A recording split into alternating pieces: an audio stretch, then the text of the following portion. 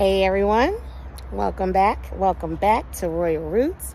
All right, so today we're going to talk about suckers and pruning. I actually came out here and already started to prune.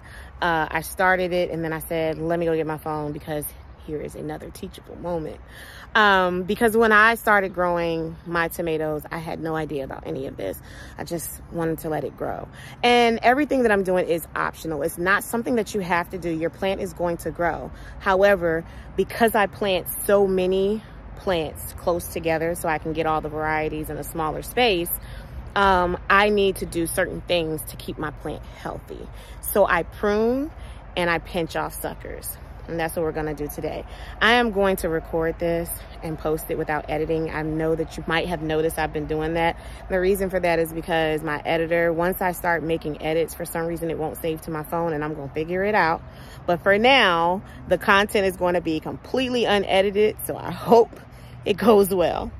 I am going to just show you because I started this side already. And so basically what I did is I took off all of the green, the stems up until, I missed that one, up until it got about right here. Now this is my first set of blossoms. And another optional thing is you can remove the blossoms so that you can allow all the energy to go into this plant getting bigger. I am going to be doing some renegade gardening this year just so I can see what my limits are. So that's one of them. I'm not going to pinch off any of these blossoms. I'm going to let them stay on. And I might end up changing that. Probably not. But I'm going to prune all the way up to, actually this row is going to get pruned eventually all the way up to right here. But I want the plants to get a little bit taller before I do that. But what you're taking off are the stems that are not going to bear fruit. They're the leafy stems. And you can tell the difference because this has, of course, leaves. And this stem here just has blossoms. So these are going to bear fruit. These blossoms are going to turn into tomatoes. These are not going to turn into anything. They are really just so that the sun can hit the leaves and the process of growing takes place.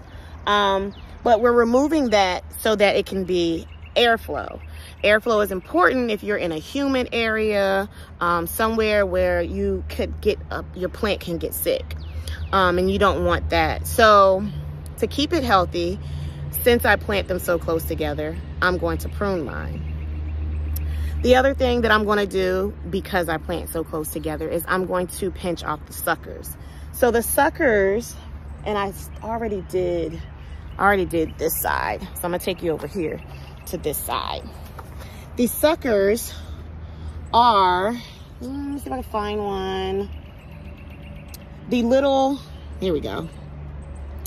The little branches that are going to grow in the armpits. You see that? Of a stem. And it will actually turn into like a main stalk and the plant will bush out. One of the things that you can do with suckers though, let me see if I can get a good one. Like here's another sucker right here that I'm going to pinch out. Now this one's a little small for what I'm about to tell you can do.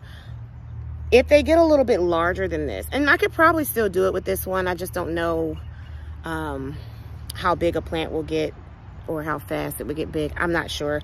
But if you pinch off a sucker that's a little bigger than this, or even with this one, you can stick it in some water and it'll root. Because remember, those little hair-like fibers will actually turn into roots. So it will root, and then this will be a whole new plant, like an absolutely whole new large plant. These are indeterminate tomatoes that I have on this trellis. So with indeterminate, they just get as big as you allow them. So some people will do that. They will go ahead and grow one tomato plant, and then as the suckers come up, they'll take them off, stick them in some water to root them, and stick them in the garden. And they'll just be like new tomato starts. So I'm going to pinch them off because if I leave them on, they're going to bush out. Let me set you up here so I can keep talking. Nope.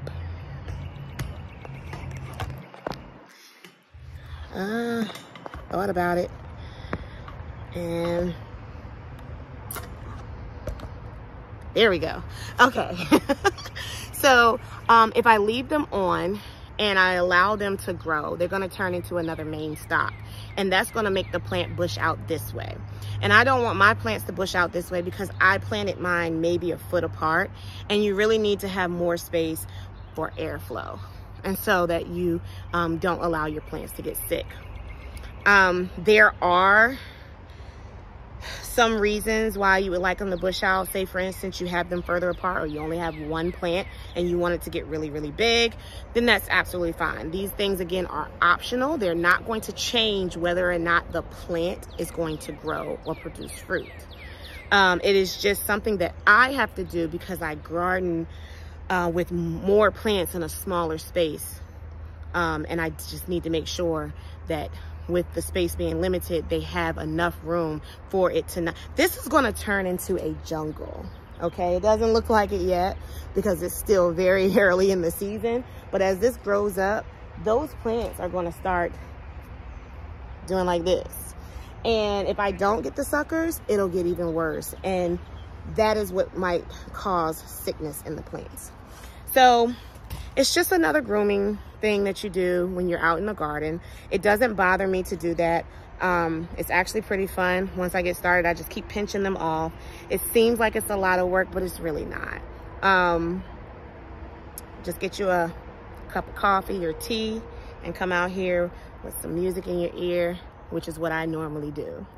So yep, that's it. We talked about pruning, the suckers, and pulling off the blossoms. Optional things to do to maintain your plants and to allow them to grow the way that you want them to grow, but it is not a must. It's not required. You will get fruit even if you just leave that plant and let it go. Oh, before I go, let me just show you this example here of a plant that is pruned. This is still an indeterminate.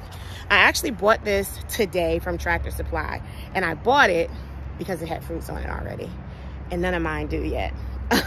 And so I said, let me go and get me one of these. This is a cherry tomato, husky cherry red cherry tomato. And as you can see, it's already full of fruits. There's some more blossoms right here. And these clusters are still going to ripen and they're still going to grow, even though I pulled off. Here's, this is a sucker right here. There was a stem right here and this sucker grew in the middle. So even though I pulled these off, these stems and these suckers off, this is still going to grow. These fruits are still going to ripen and they're going to have plenty of space to do that. A lot of market gardeners will do this. I don't know if you've ever seen pictures of tomatoes where these big, beautiful tomatoes and it's just all stalk and then this cluster of tomatoes on there. You don't see any leaves. And this is what they do. They prune the leaves off. Just like you would do a Brussels sprout plant, which I'm going to go and do that too. One of my plants looks like it's already trying to grow some Brussels sprouts, and I'm going to go and prune the leaves off of them so that it allows for the Brussels sprouts to form in the little armpits. I call them armpits. I don't know if that's the actual technical name for it, but I'm going to get this done today.